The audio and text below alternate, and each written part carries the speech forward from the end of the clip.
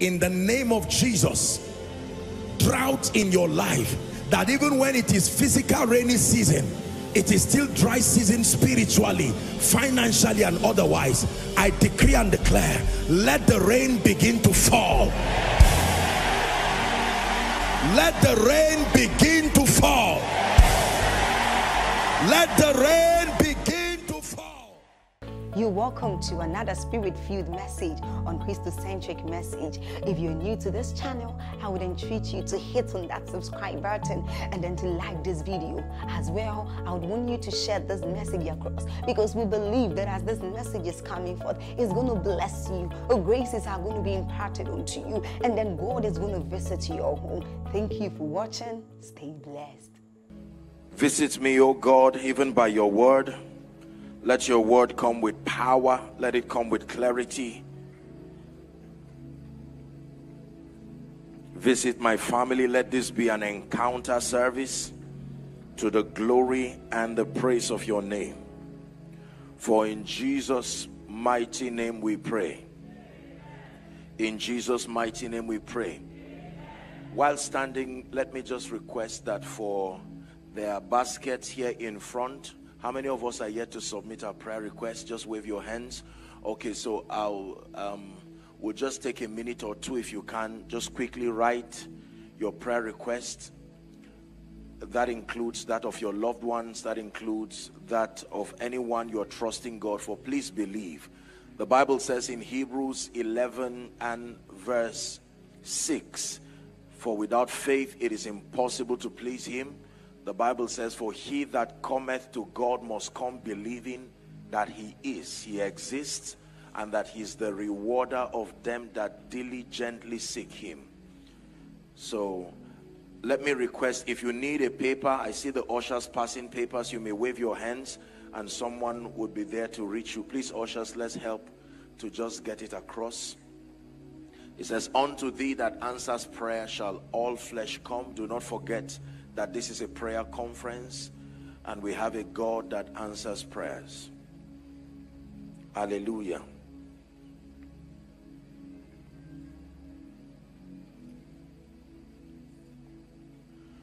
We're going to pray in the spirit for 10 minutes. So I'll give us a minute or two to write our requests so that we're focused.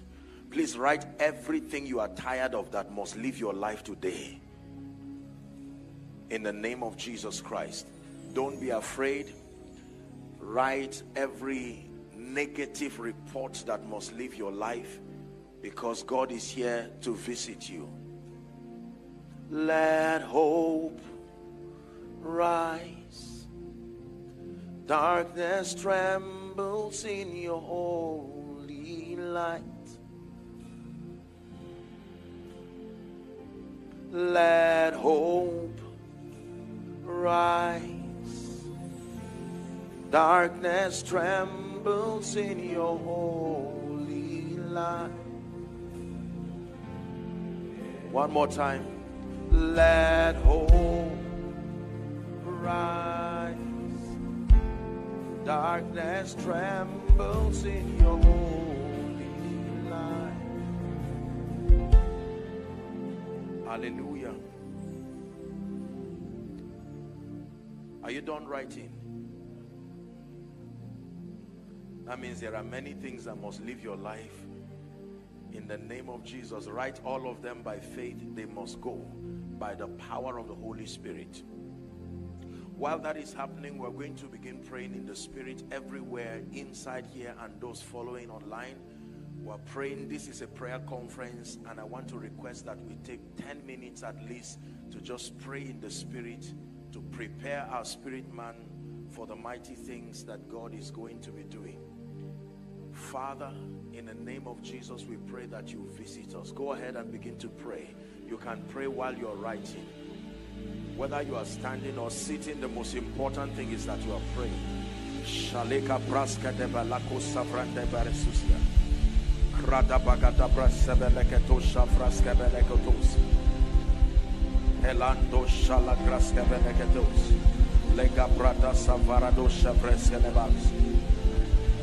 Rata bagata frante beretos de brege de beleketos. But ye building up yourselves on your most holy faith, praying in the Holy Ghost. Shadabakata praskata belega sofrandoska nebeletos. Randes medeketo shalakraska bedegedesko paranto sabris.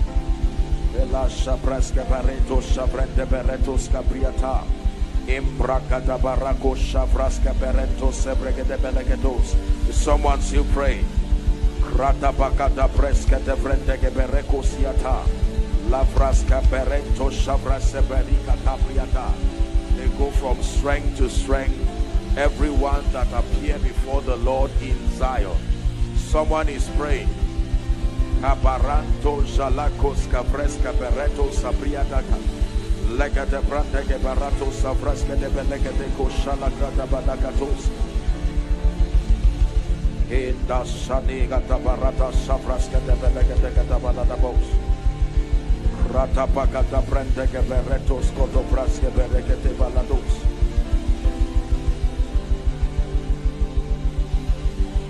Ela barabada gata brandege balash. Rakata barato sabrandege beretos kabreska da balakosh. Rabaga barando zozo bekete belekete bratakata baruta segede balatosh.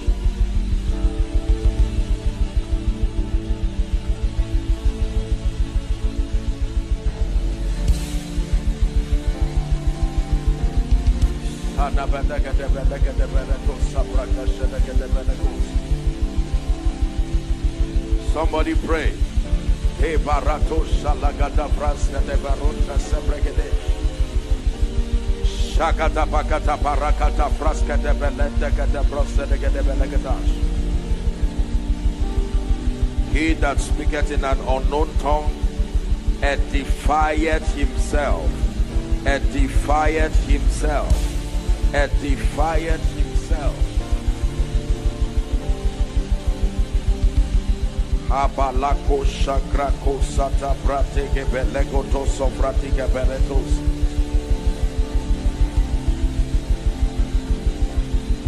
Shari bede beretus sabrandeke de beretus yana. Kalabranda baratus sakruske de beretus sebrende beretus yatabat. Alanda brandeke beretus kalegreke beretus yata. The Bible says the Spirit searcheth all things, yea, the deep things of God. Yea, the deep things of God. Yea, the deep things of God.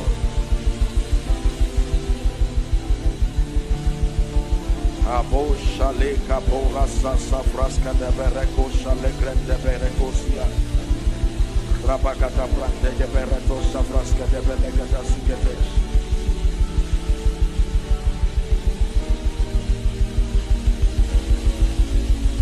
Hallelujah. Hallelujah.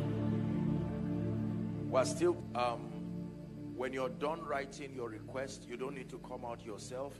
There will be ushers there. You may just pass it to the person at the aisle, and then they would give it to the usher so that it doesn't become rowdy. So once you're done writing your request, just pass it to the person by your left or right to the aisle, and please ushers, do well to just reach out so that we can collate everything together and bring it in front here in the name of Jesus.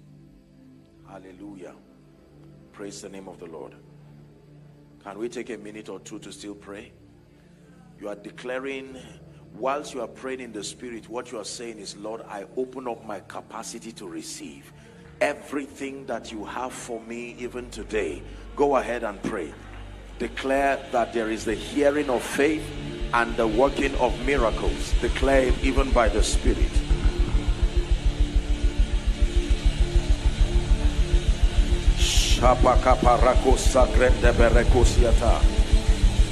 The hearing of faith, the working of miracles. The hearing of faith, the working of miracles. The hearing of faith, the working of miracles. The hearing of faith. I walk out of this place with an encounter. I walk out of this place with a testimony. I walk out of this place with an encounter. I walk out of this place with a testimony. I walk out of this place with an encounter. I walk out of this place with a testimony. I walk out of this place with an encounter and with a testimony, to the glory of the name of the Lord.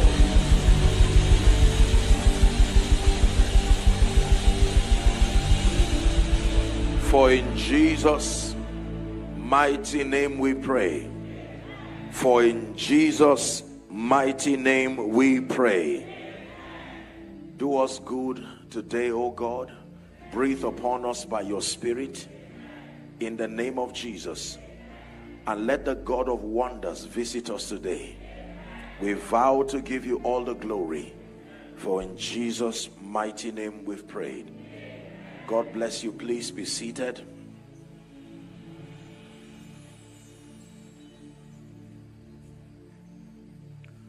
God's method has always been and will always be his word.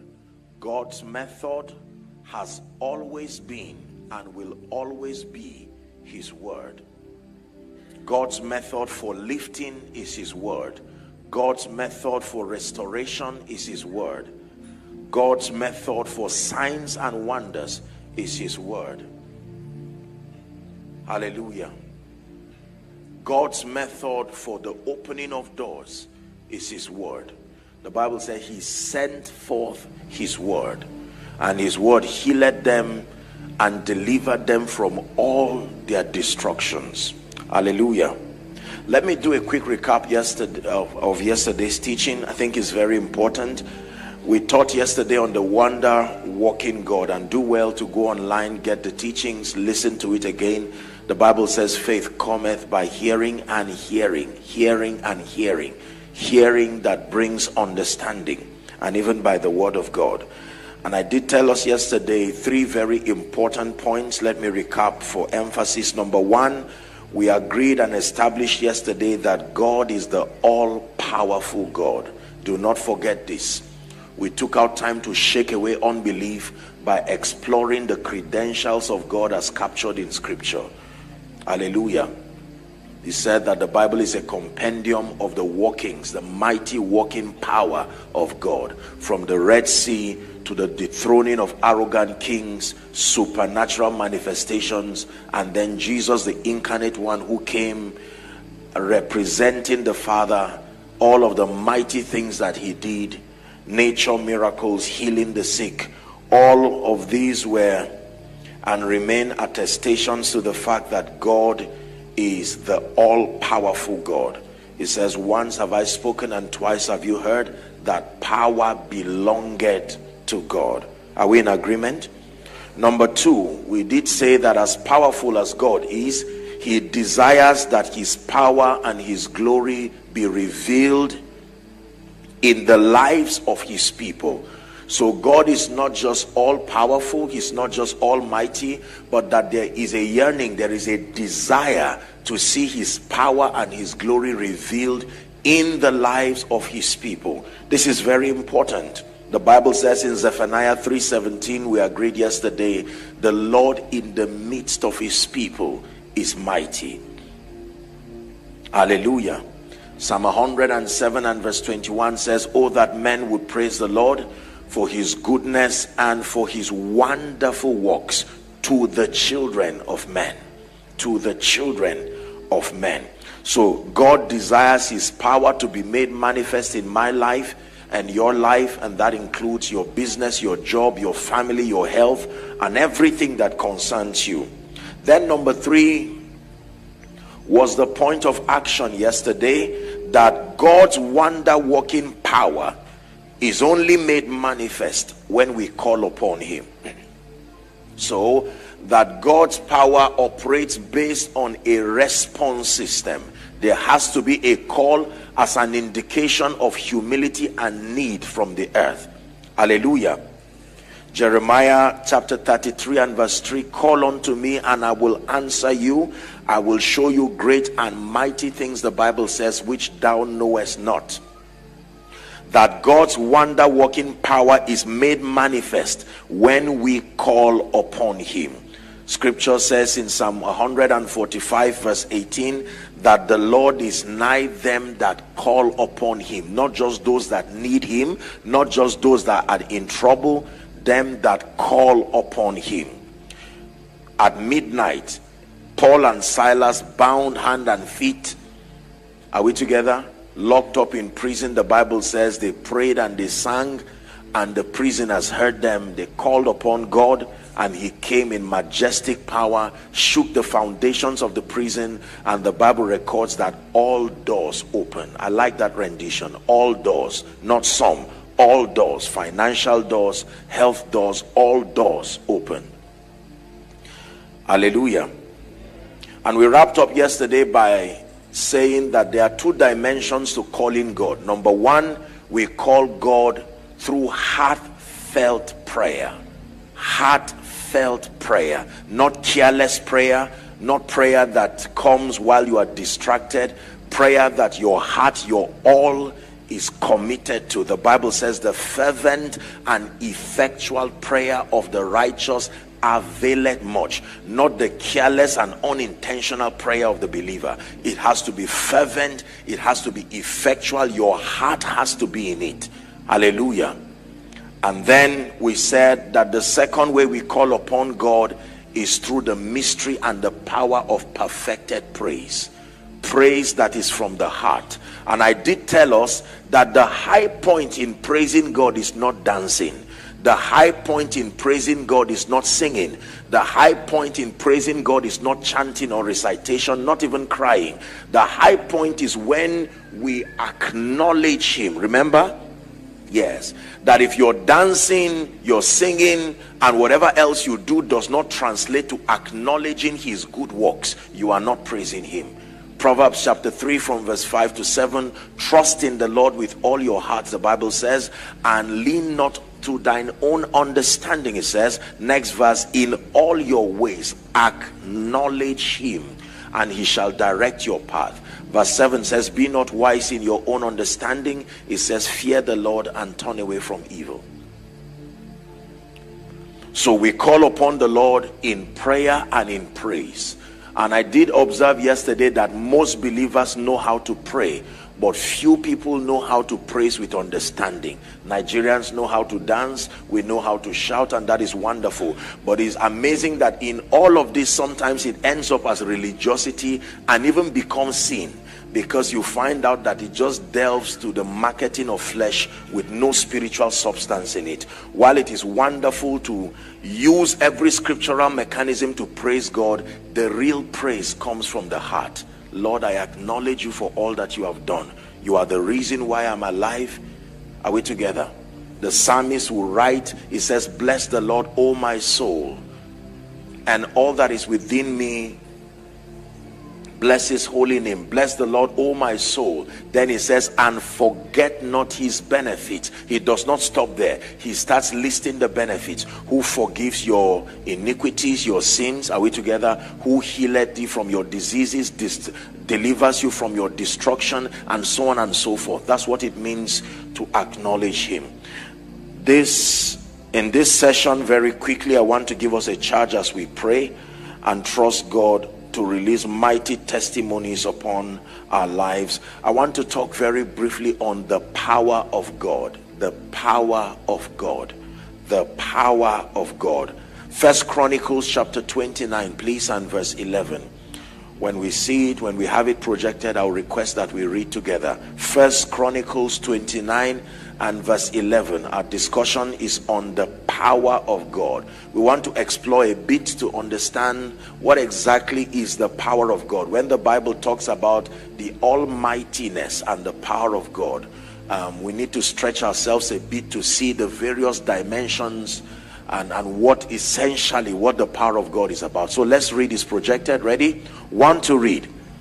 Thine, O Lord, is the greatness and the power and the glory and the victory and the majesty, for all that is in the heavens and in the earth is thine.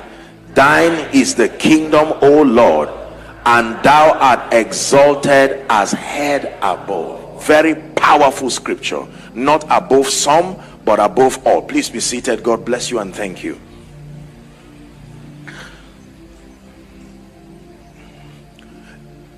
Every time you watch a man of God or you watch any kind of supernatural occurrence happen, usually we credit unusual manifestations to the presence of power. It seems as though our world has a very inherent ability to recognize power, whether it is demonic, whether it is from God. The most important thing is we know subconsciously that power is responsible for unusual outcomes. Am I right on that? Say, for instance, you do not necessarily say, I am powerful for walking on this stage, because it's very human and very natural to walk. The bones were built to be able to carry my weight, but once I begin to float and fly, now that becomes another dimension. The next discussion becomes to verify the source of the power, not the absence of power. Am I right on that? So we know that every time power is present, the striking feature of the presence of power is an unusual manifestation that many times defies the natural course of nature. Am I right on that? Yes. For instance, it is usual for someone to build wealth gradually by the Spirit of God through the dignity of kingdom integrity, and from an economic standpoint you can predict that under normal circumstances, maybe in 5 to 10 years, a little above that, you can be sure that something like that will happen. But if in 1 year or even 1 month that individual accumulates the results of 10 years, now we have to vet carefully as to the source of power, but we cannot deny that there was an outsourced ability that produced that outcome. Am I right on that? Yes. If I told you that I were going back to Abuja and then you didn't find me in the airport, you didn't find me in any vehicle, and suddenly I call you and say I'm there. Hallelujah. Yes, I know science is still exploring telepathy and all of that, but you would have to say, okay, this is either this is Philip's strategy, are we together, or some kind of demonic thing. But I'm just trying to say that everybody who has been on earth for a while is familiar with the whole idea of power. We may not understand the concept in terms of its definition, but we cannot hide the effect of it. We know that everywhere power is available, there must be unusual manifestations, unusual occurrences. That means we have come to agree subconsciously that power is related to unusual manifestations. Everywhere there is power, there will always be unusual manifestations. Power seems to sustain the ability to break the normal occurrence of things, to interrupt status quo. Hallelujah. Do you believe that? I'm saying that because that is what will begin to happen to you from today, in the name of Jesus Christ. That there will be unusual accelerations, supernatural possibilities in your life. And I am telling you up front, so that when men ask you, by what means did you achieve this, you will simply tell them, the great power of God. This is what the power of God is able to do. Hallelujah. Praise the name of the Lord. So we know that every unusual manifestation on earth is credited to power. When Jesus walked upon the earth, he did not start his ministry, even though he was the Word incarnate. Even though from age 12, the Bible records that he was in the temple learning under the doctors of the law. You would think with the abundance of the revelation that he had already from learning the law, he was fit enough to start ministry. Jesus himself had to delay his manifestation until he went to John. The Bible says at age 30 he was found at the Jordan with John while he was baptizing, and John looks at Jesus and says, behold the Lamb that taketh away the sins of the world. Hallelujah. And John declined initially to baptize Jesus. He said, I am not worthy to untie untie even the latchet of your shoe. And Jesus tells him, suffer it to be so, that all scripture be fulfilled. And John dips Jesus in water, and your Bible says when he came out of the waters, the heavens opened. Am I right on that? And it says the Holy Ghost came upon him in the similitude of a dove, and there was a statement from heaven. It says, this is my beloved Son, in whom I am well pleased. Then the Bible says the Holy Spirit drove Jesus into the wilderness, and there he prayed and he fasted. Being tempted of the devil, he overcame Satan by what was written. And then the Bible records, your Bible records, that he returned in the power of the Spirit. That was the commencement of his ministry. Not just with illumination and knowledge. As powerful as knowledge is, knowledge without a divine engracing will only turn you into a historian with no ability to defend your propositions.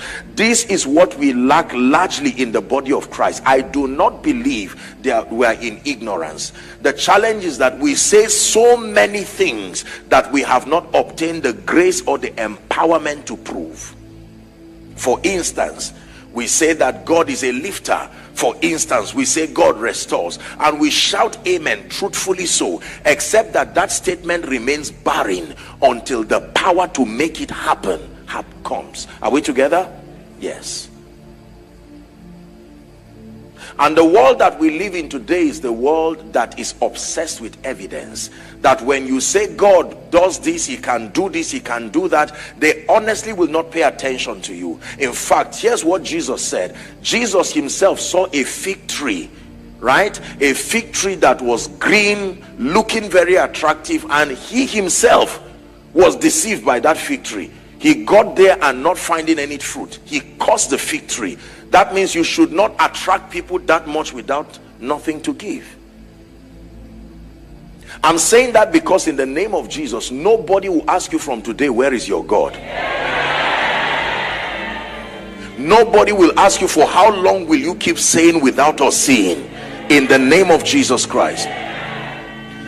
The kingdom was built to advance on the strength of the speakings of God and the performance of his power. Do not forget, the speakings of God and the performance of his power. One more time, the speakings of God and the performance of his power. That means everything God says he wants to do, he does not just say, he wants to do. Are we together? So your life must subscribe to that template where for everything you say there is the grace component to be able to defend it. So when you tell someone, for instance, that my God is able to open a door for you, they say, I believe it. There needs to be a corresponding performance. Hallelujah. Praise the name of the Lord. So there is a desperate need for power. Now in the church, especially the Pentecostal charismatic circles, we're not unfamiliar with the manifestations of power. At least we've seen many things that relate to power, healing, falling under the anointing, and so on and so forth. But for the average believer, I think subliminally we have come to believe that power is the exclusive preserve of men of God. Pastors, apostles, prophets. So once you are not called into the fivefold ministry, generally your heart does not yearn for power. Maybe you would yearn for wisdom, maybe you would yearn for favor, but once we mention power, we generally say, I don't need it. I'm not doing anything on the pulpit. But notice, your Jesus, the very church that we are part of now, was founded upon the ministry of power. Jesus told the disciples, he says, tarry ye in Jerusalem. After 3 years of intense mentorship, he said, you are still not qualified to go and start. You would not be the true church until you are endued with power. So he says, tarry ye in Jerusalem until ye be endued with power. And on the day of Pentecost, Acts chapter 2 and verse 1, the Bible says, now when the day of Pentecost was fully come, the Bible says they were with one accord in one place. Verse 2 says, suddenly there came a sound from heaven as of a rushing mighty wind, and it came and filled the house and filled all they that were sitting. And then the Bible says there appeared unto them cloven tongues like as of fire, and it sat upon how many? each of them, 120, it sat upon every one of them. It sat upon every one of them, and they were all filled. I like the word all filled, not some filled. They were all filled with the Holy Ghost and began to speak with other tongues as the Spirit gave them utterance. Now when you back down to Acts chapter 1 from verse 7 and 8, they met Jesus and said, will you at this point restore the nation of Israel? And he said, it is not for you to know the times or the seasons that the Father has put within his care. He says, but ye shall receive power, verse 8, after that the Holy Ghost is come upon you. He never said you will receive an information. He never said you will receive encouragement. He never said you will receive the basis for controversy. He said you shall receive power.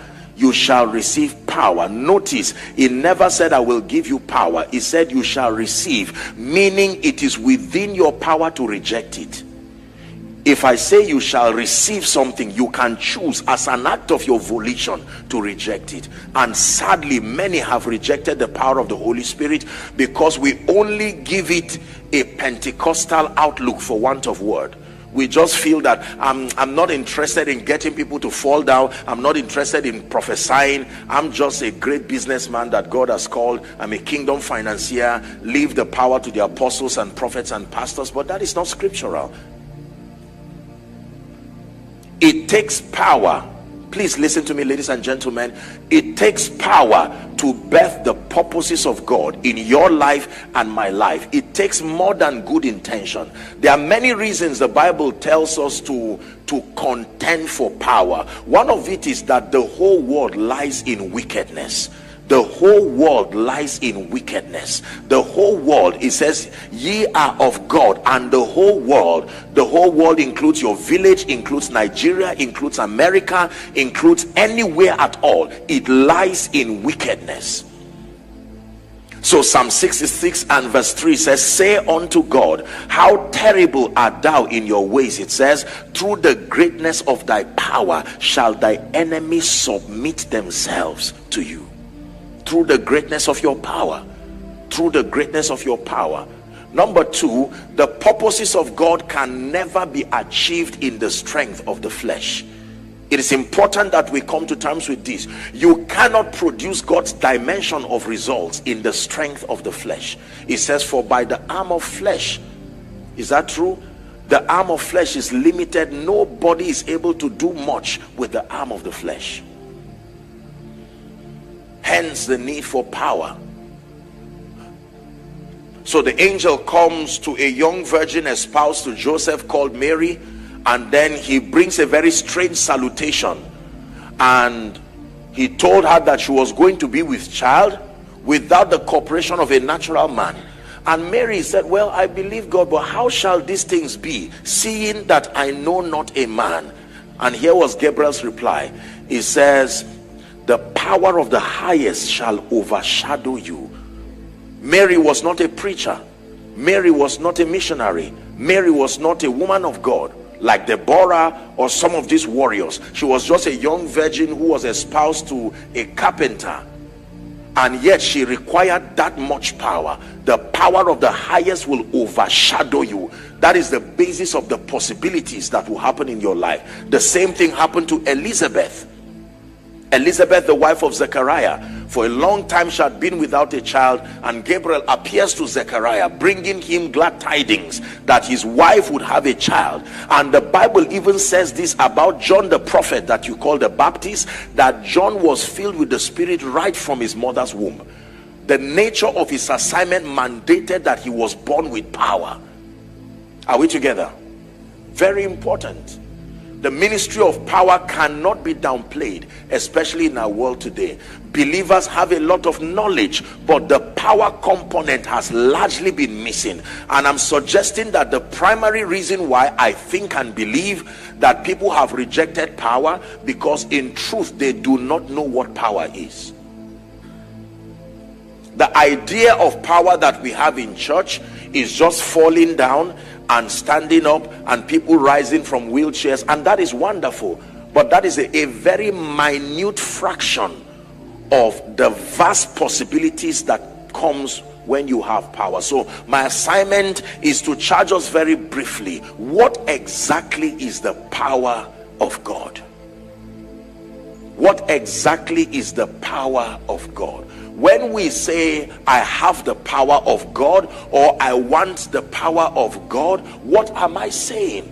We say it, we sing it, we cry it, we roll on the ground desiring power, and we say, Lord, send your power. What exactly are you asking for? More love, more power, more of you in my life. We sing these songs all the time. More love, that is understandable. More power.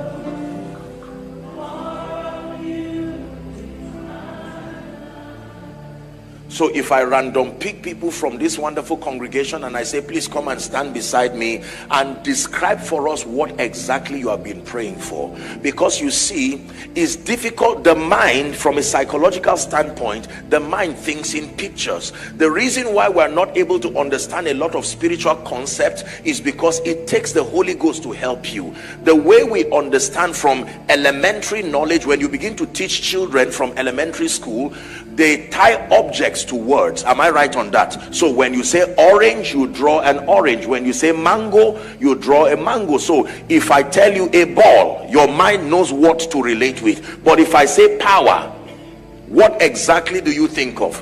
The closest thing that comes to your mind is fire, am I right? Or the sun, or anything that carries a semblance of force and invincibility. But what exactly is the power of God? So that you will know what is going to come upon you, so that you will walk in that consciousness.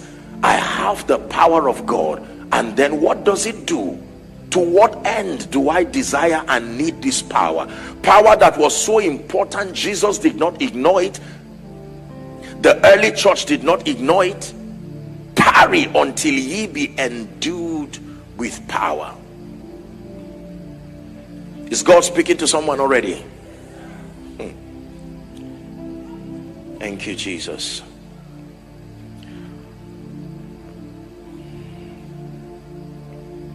So what exactly is the power of God? What is the power of God? I'll give you 4 descriptions or definitions as a charge. Sadly, we're not looking extensively into the subject of power, so I'll just give us 4 descriptions to help guide our understanding as we release our faith to receive. Are you ready? Number 1, what is the power of God? The power of God is his agency for creation. The power of God is the tool, the agency that he uses for creation. That every time God wants to create naturally, to create in a life, the agency that he deploys for that creation is called his power. We considered it yesterday. Jeremiah chapter 32 and verse 17. Our Lord God, remember, thou hast made the heavens and the earth, help me, by thy great power. So every time God wants to make, every time God wants to create, that means a new body part. When God wants to make anything new, my goodness, it is his power. That means every time the power of God arrives in a location, do not wonder why things can be created. Don't be surprised that someone can come with a missing body part and in a moment creation happens, because the power of God is the agency that is responsible for creation. Hallelujah. Do you believe that? Our Lord God, the prophet says, thou hast made the heavens and the earth by thy great power and thy outstretched arm. In 2 Peter chapter 1 and verse 3, 2 Peter 1 and verse 3, Apostle Peter is giving us a very profound perspective. 2 Peter 1, let's look at verse 3 for sake of time. 3, it says, according as his divine power hath given unto us, how many things? All things. God's power is a giver. it can provide possibilities to your life, according as his divine power hath given unto us all things that pertain unto life and godliness. That means whatever is missing in your life that you cannot find, it is within the jurisdiction of God's power to make for manifestation and to make for creation. You believe that? Shout amen. Who sinned that this man was born blind? Who sinned? Was it him or his father? Jesus replies, neither, but that the glory of the Lord be revealed. And the power of God was released, and that man was healed. Do you not see the wonder working power of God all through scriptures? Every time there was need for supernatural manifestation, it came by the power of God. That means if you are bankrupt of the power of God in your life, there are many divine possibilities as captured and revealed in scripture that may never find expression in your life. Never find expression in your life. It takes power. The agency for creation, the agency for manifestation. I don't need to be afraid of what is not yet in my life now, because the power of God is able to transport realities from the unseen realm and compel them to be made manifest in my life. Do you believe that? The Bible says the word became flesh. The word became means it was translated from a dimension and brought here. What you call creation is only creation in this realm. From a spiritual standpoint, is simply transportation of realities from a realm and a dimension, are we together now, and to make it manifest here. This is powerful. Everything that is missing in my life, I don't need to fear. The power of God is able to create it. What does it mean to create? To take raw materials from the realm of the spirit and literally materialize it to be made manifest here and now. And you see, it's a mystery because our finite minds and thinking cannot stretch that far. So the Bible simply says, just like you do not know how bones are formed in the womb of her who is with child, nor the way of the wind, it says that's how you do not know the work of God. When it has to do with manifesting the power of God to create possibilities in your life, there will be gaps in your understanding. There is a limit to which you can understand, but it's just for you to believe that God is able to make happen today something in your life that is not there, in the name of Jesus Christ. When Abraham was about to kill Isaac as an act of his obedience unto God, the Bible records that when he told him, he said, stop, for now I know that you fear me, and I swear that in blessing I will bless you, in multiplying I will multiply you, and so on and so forth. He said, now you turn and you will see a ram that had been caught together. Where did that suddenly come from? I hope you know how high he had to climb to go and kill Isaac. That is what the power of God can do. So do not be surprised that you will go back home and see an email you did not remember applying for. You see, if you do not know, listen, if you do not know what the power of God can do, you will credit everything to the devil. Oh, I believe this. I believe this. I believe this in the name of Jesus, that what was not there and what needs to be made manifest. Many of you have seen things in your dreams. God has shown you things. For how long will they remain in the realm of the spirit? There is a power component that must bring it down. You've seen the job there, you've seen the lifting there, you've seen the child there, you've seen the increase there, but it takes power to transport it. Believe what I'm telling you, from the unseen realm to be made manifest. The assignment of power is that it stops that reality from just being a dream and being a vision. The word became flesh and it was made manifest, and we beheld.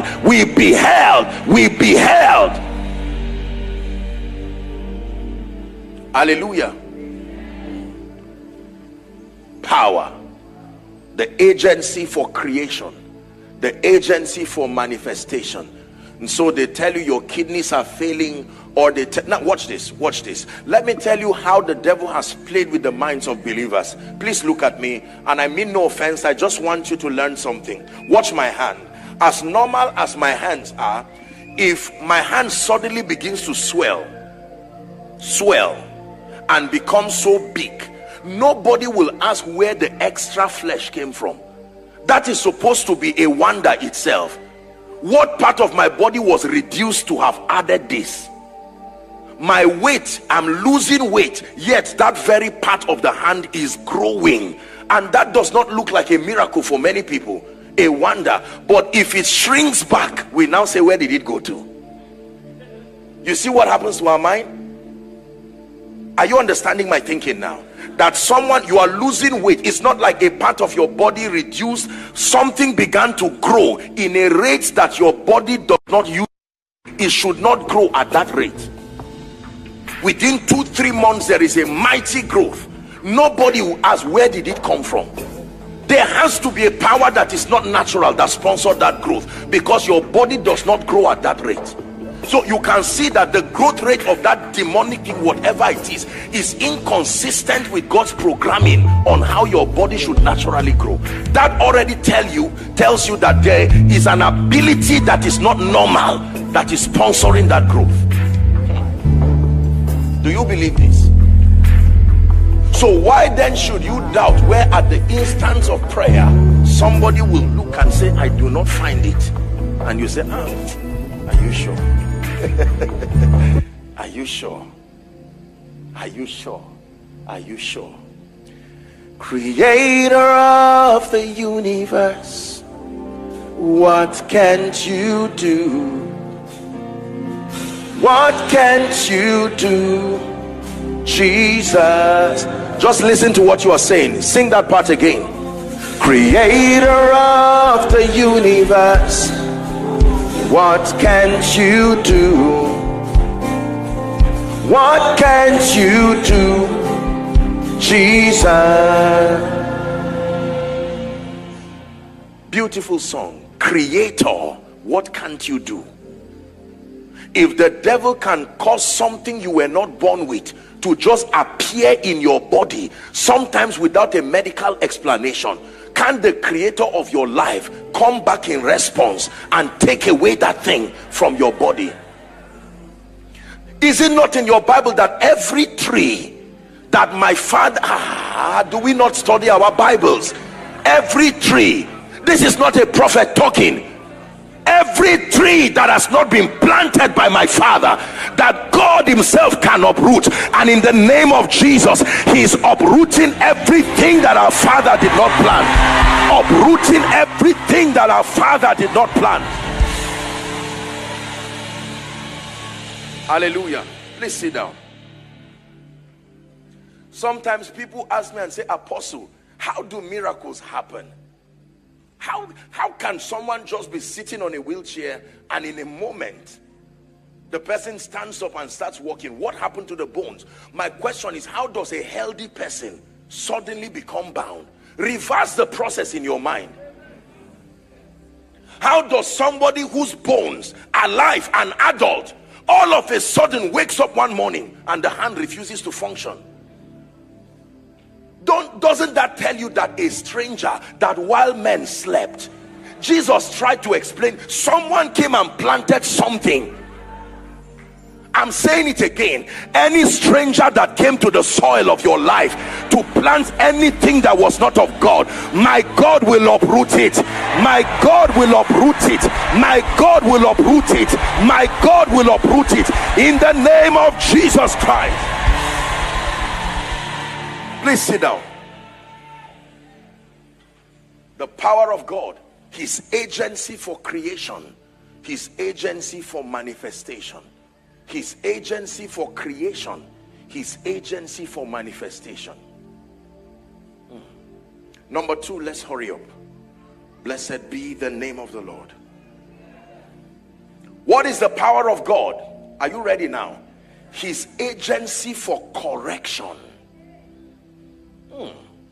The power of God is his agency for correction.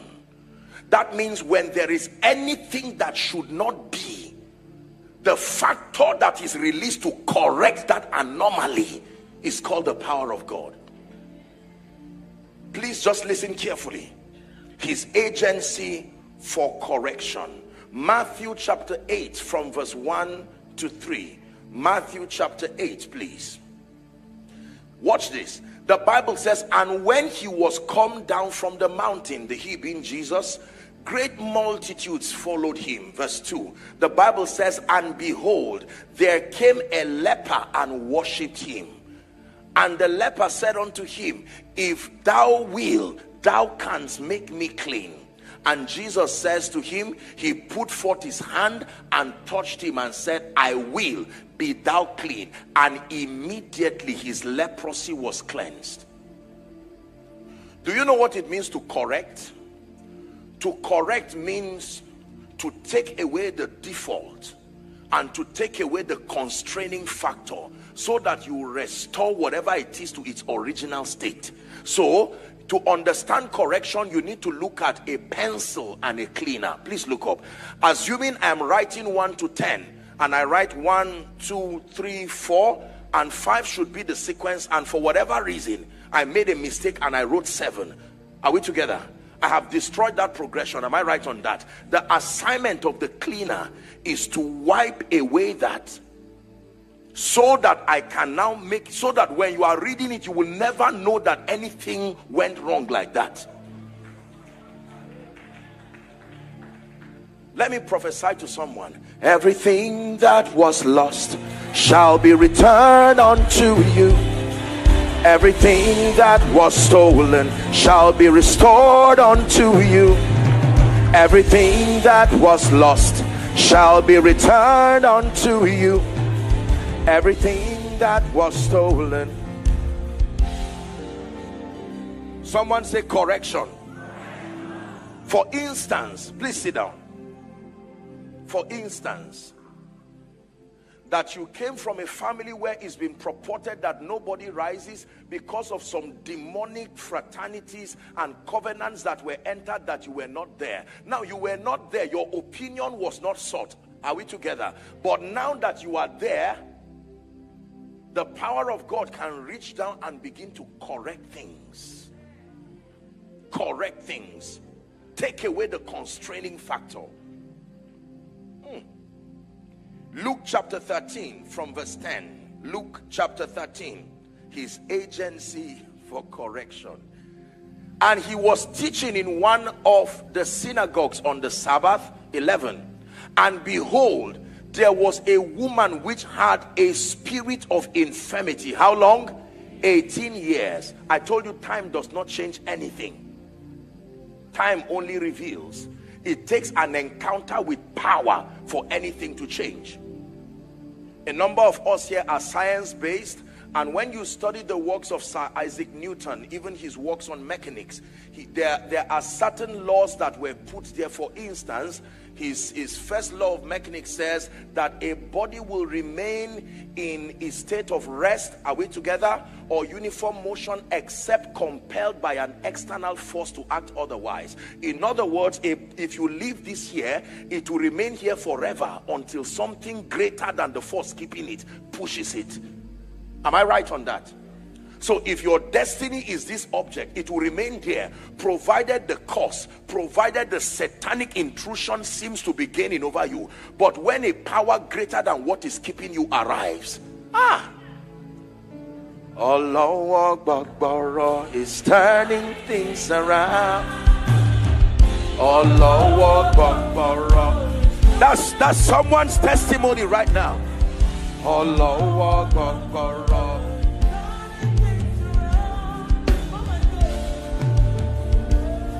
Can you sing it one more time?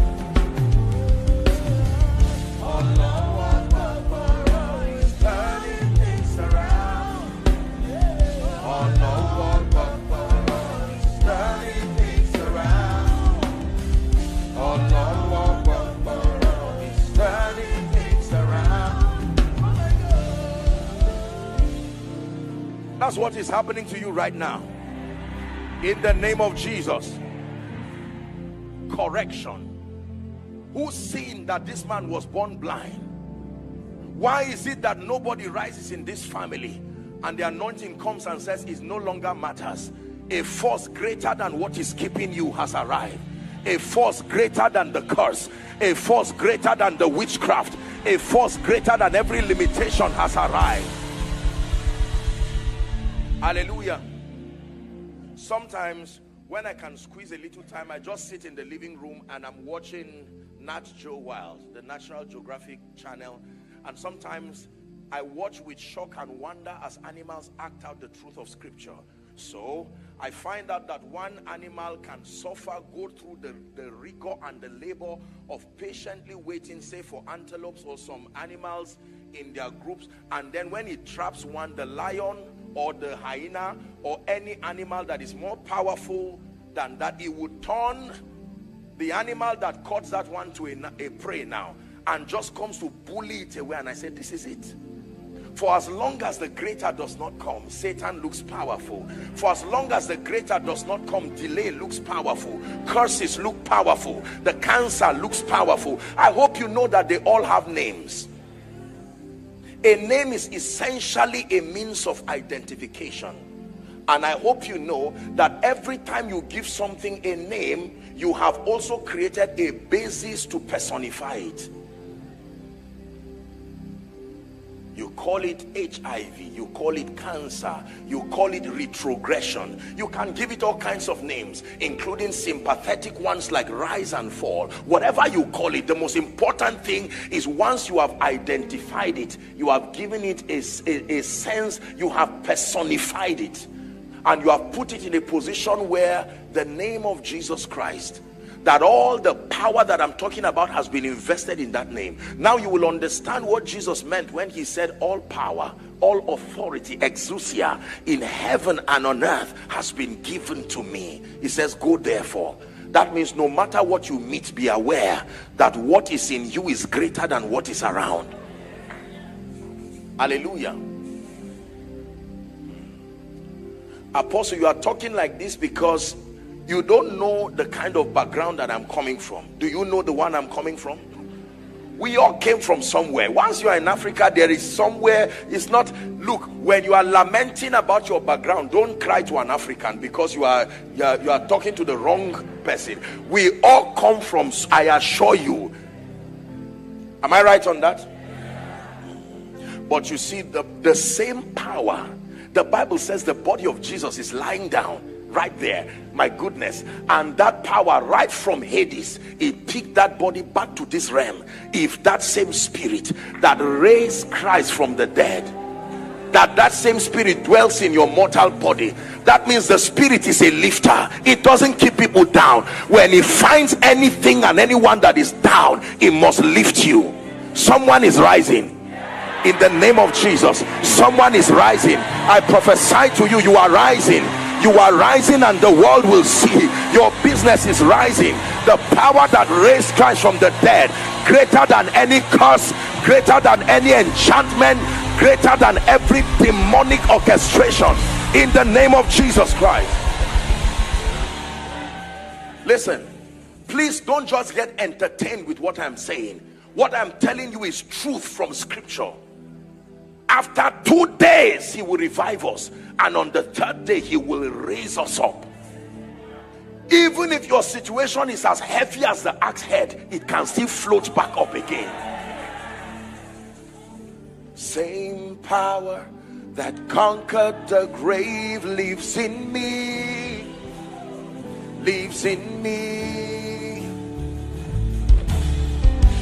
Your love that rescued the earth lives in me, lives in me. Sing it one time if you know the song.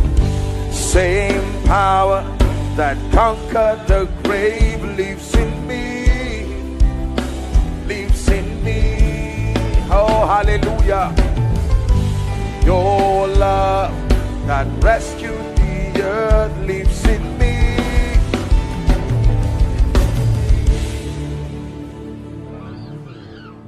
Apostle, the doctor told me that somewhere blood is following the wrong channel in my body. Excellent. Welcome to a conference where the power of God comes to correct. Correct. Correct.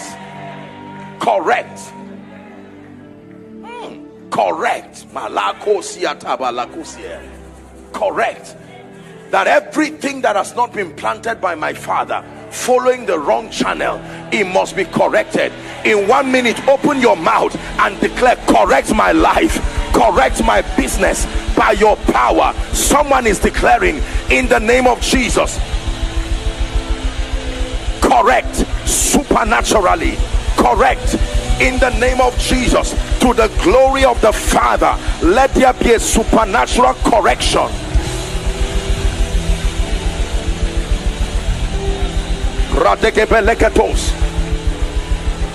Correct my organs, correct my life, correct my finances, oh God, by your power.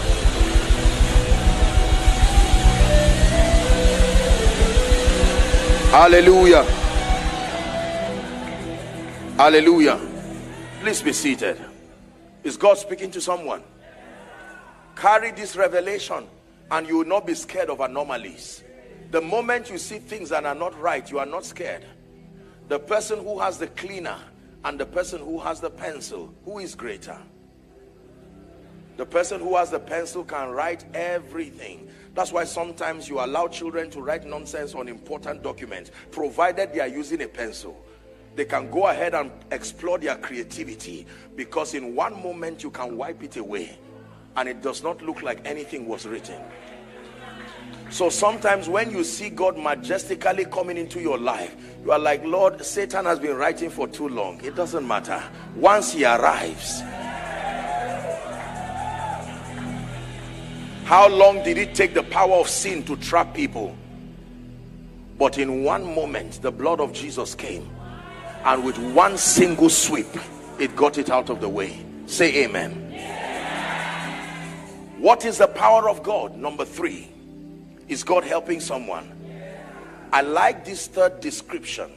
The power of God is his agency for enforcing compliance. The power of God is his agency for enforcing compliance. Compliance. As I just said, compliance, I just saw like fire. This is what I just saw. I just saw like fire. This is what you see. When God starts showing me things like that, it's not because that's when he started working, but he's only showing it because he's doing something in the life of someone. Hallelujah. His agency, write this down, for enforcing compliance. Follow carefully. I'm going to give you 3 scriptures and I want us to study them carefully. His agency for enforcing, please underline enforcing compliance. Luke chapter 4, please, from verse 31. Watch this. Compliance immediately suggests that there is a possibility for rebellion. Am I right on that? When you pass laws, you put systems, even within society. When the Senate or the House or whatever, when they finally pass a law, there are usually systems through agencies that are put together that becomes the eyes of the law. Am I right on that? And their assignment is to insist that there must be compliance. And came down to Capernaum. We're reading Luke 4:31. A city of Galilee, and taught them on the Sabbath day. Jesus now. The Bible says, and they were astonished at his doctrine, for his word was with power. And the Bible says, and in the synagogue there was a man which had a spirit of an unclean devil, and cried out with a loud voice. He was disrupting service, saying, let us alone. What have we to do with thee, thou Jesus of Nazareth? Art thou come to destroy us? I know thee, who thou art, the Holy One of God. We're reading to 37. And Jesus rebuked them, saying, I love this, hold thy peace and come out of him. And when the devil had thrown him in the midst, he came out of him and hurt him not. Say compliance. The Bible says, and they were all amazed and spake among themselves, saying, what a word is this? For with authority and power he commanded the unclean spirits, and they come out. Other versions say, and they obey him. And the Bible says the fame of him went out into every place of the country round about. Let me tell you the truth. The zenith of power and authority is when you speak and there is obedience. It's one thing to speak. Genesis chapter 1 from verse 2 and 4, Jesus, God himself, gives us his model of power. The Bible says, and God said, verse 3, there was darkness and chaos and all of that. God said, let there be light. And your Bible says there was. Am I right on that? And the Bible says God saw the light, that it was good, and it divided the light from darkness. So when you make decrees and then there is rebellion to your decree, it means your power is questionable. Am I right on that? Yeah. Obedience to instructions, obedience to decrees is how you know that power is available within a place. Am I right on that? Yes. And my Bible says, and thou shalt decree a thing. Is it in your Bible? And it shall be established unto you. In fact, it says where the word of a king is, it says there is power. What kind of power? Power that compels compliance. The Bible does not leave us in the dark as to the fact that Satan is very stubborn. Just because scripture says it does not mean he will obey. Not without force. It is written, I and the children that the Lord has given me, we are for signs and for wonders in Israel. Satan does not care. Even to Jesus he came and stubbornly came and was wasting his time, and Jesus said, get thee, Satan. He came to Peter and tried to manipulate Peter, and Jesus looked at him and said, get behind me, Satan. Is that true? Compliance. There are many believers who say things and it looks like devils and demons and situations and circumstances just stare us and say, by what power? For instance, the sons of Sceva, what they said was right, but the power that enforces compliance was not there. We adjure you by Jesus. And he said, Jesus, I know. Paul, I know. I always add my name. Joshua Selman, I know. He says, but who art thou? From today you will speak and you will see it come to pass. In the name of Jesus. In the name of Jesus. That you can look at situations and circumstances and say, peace, be still. Was that not what Jesus said? Why are you so fearful, O you of little faith? He said. The Bible says he got up, wiped sleep from his eyes, and spoke to the wind and to the waves and said, shalom, be still. The Bible says there was an instant calm, and the disciples marveled and said, what manner of man is this, that even the wind and the waves obey him?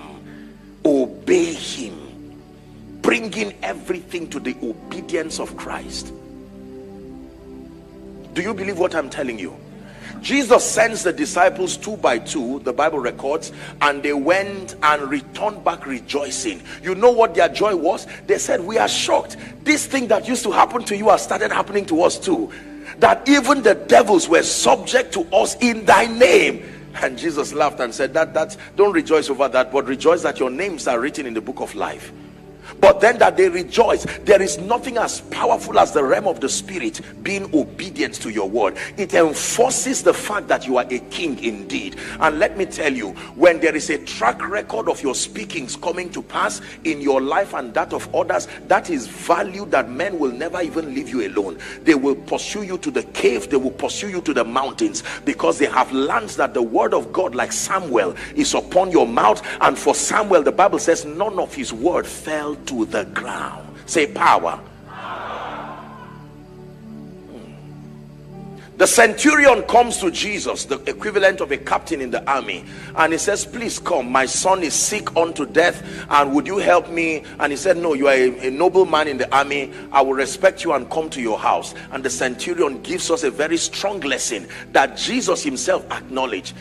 The centurion said, you do not need to come under my roof, for I am a man under authority. In other words, when it comes to do with power and authority, I understand. I am under the authority of the government of Rome, and on account of that authority, I say unto one, go, and he goeth. I say to one, come, and he cometh. Do this, and he does. And I know that you are not alone. You also came under the authority of heaven, so speak the word only. And Jesus said, I've not found this faith. In other words, who taught you this? Where did you learn this? No, not in Israel, he said.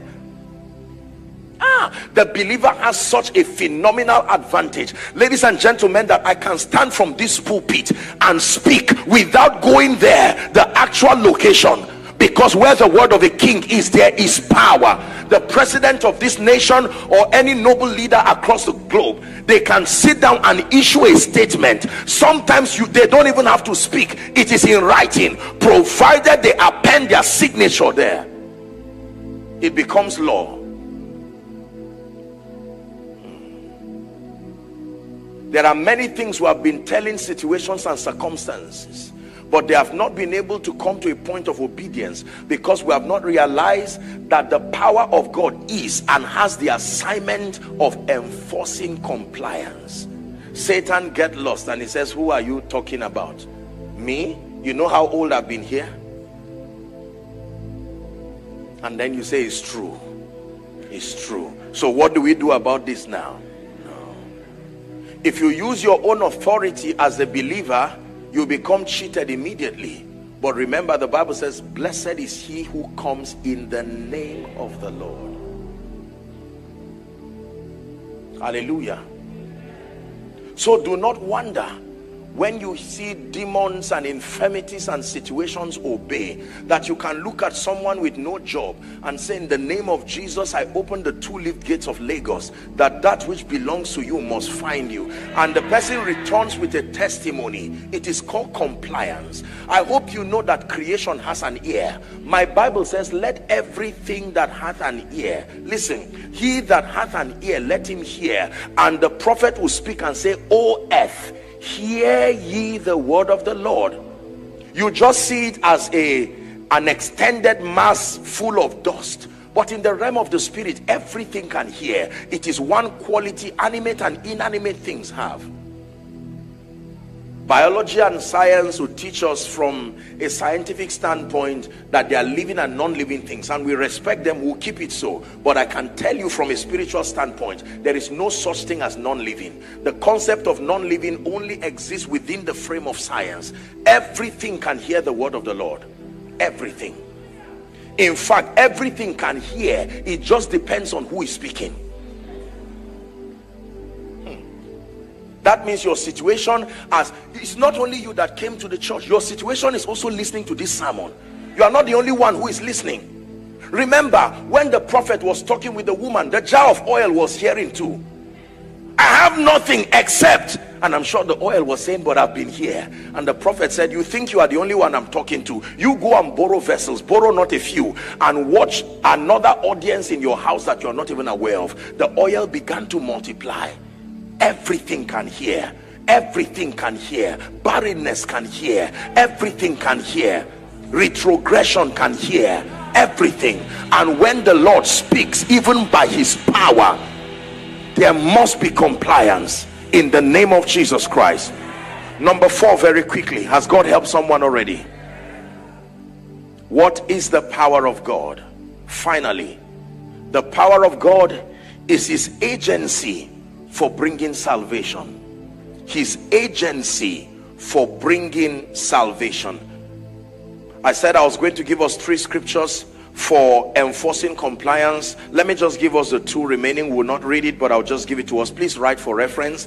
Matthew 8:24-27, Matthew 8:24-27, and then Psalm 66 verse 3. I'll take it again. Matthew 8:24-27 and Psalm 66 and verse 3. Now number 4, his agency for bringing salvation. Say salvation. Salvation here is not just limited to the new birth experience. Salvation is deliverance in its entirety. Are we together? It comes from the Greek word soteria. It captures within it healing, deliverance, lifting, breakthrough. Anything that sustains the ability of to cut you away from that which stands as a resistance is called salvation. Acts chapter 4 and verse 33. Let me request that we read together when we have it projected. Acts 4:33. Ready? 1 to read. It says, and with great power gave the apostles witness of the resurrection. And great grace. One more time. And with great power gave the apostles witness of the resurrection of the Lord Jesus, and great grace was upon them all. Thank you. God bless you. Please be seated. The Bible says with great power, not with great stories, with great power gave the apostles witness of the resurrection. That means it took more than an intellectual discussion to prove the validity of his resurrection. It was with great power. Great power. Great power. Romans 1 and verse 16. Here's what it says. Romans 1 and verse 16. I am not ashamed of the gospel of Christ, he says, for it is the power. Not just that it has the power, it is the power of God. It is the power of God unto salvation to everyone that believeth, to the Jew first and to the Greek. What is the power of God? The agency for bringing salvation.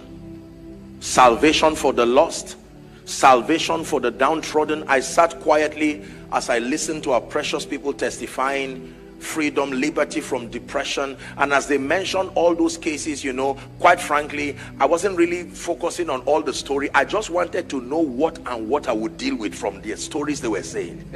So I wanted to hear, okay, I hear depression, I hear this, I hear that, because they must bow today, in the name of Jesus Christ. Salvation. What does it mean to be saved? To be rescued from danger. What does it mean to be saved? To be taken to a place of safety where you are far within the grip of danger and evil. That is what salvation means. First, it starts with the lost, but it does not just end with the lost. Even believers who are saved, the Bible says the name of the Lord is a strong tower. Am I right on that? It says the righteous. So they are already righteous, but they can run to it and they are saved, because there is still another kind of disaster the devil will want to bring even upon the righteous. In fact, the Bible says many are the afflictions of the righteous, but the Lord by this power delivered him from them all. From them all. Many are the afflictions of the righteous. I've often said that it is not unusual for believers to have challenges. It is defeat that is unusual.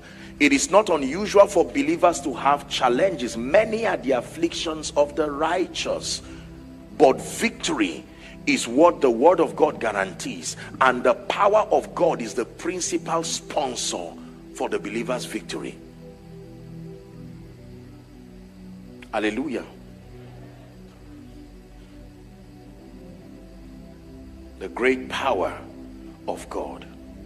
Acts, when you read Acts chapter 16 from verse 25 to 34, just write for reference, excuse me, Acts 16, 25 to 34, just write for reference. The Bible talks about Paul and Silas, that at midnight they prayed and they sang praises unto God loud enough for the prisoners to hear them. Then when you read on, the Bible says suddenly there was an earthquake, so that the foundations of the prison were shaking, and the Bible says immediately all doors opened and everyone's band was loose from his hand. You read down to 34 and you see that as a result of that mighty manifestation, the jailer and his family came to the saving knowledge of Jesus. Am I right on that?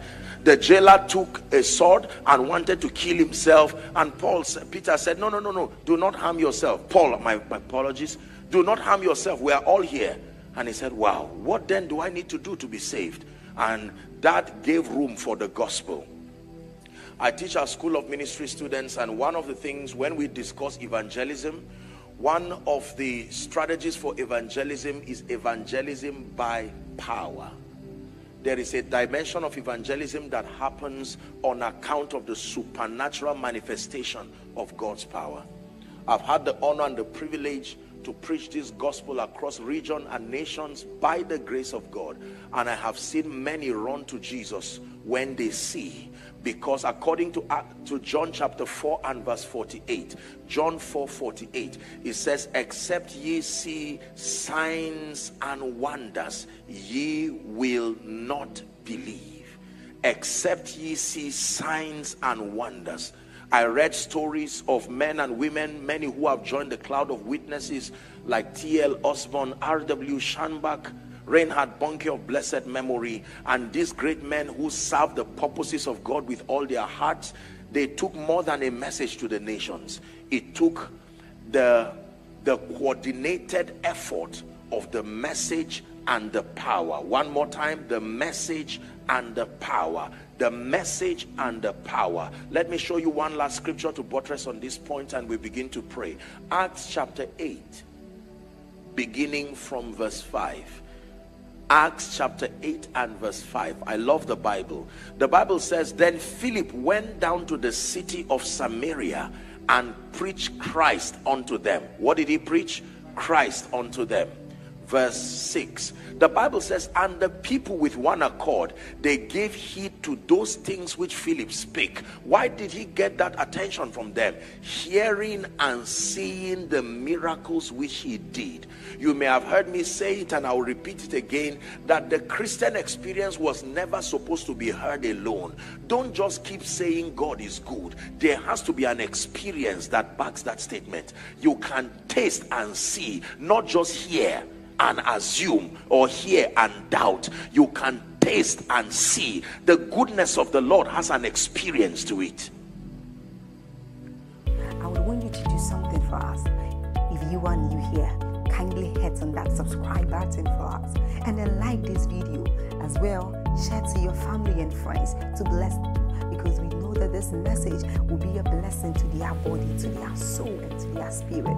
We would need you to do one thing for us too. Tell us in the comment section where you were watching us from, and then if you've got any testimony for us, kindly share with us. Thank you for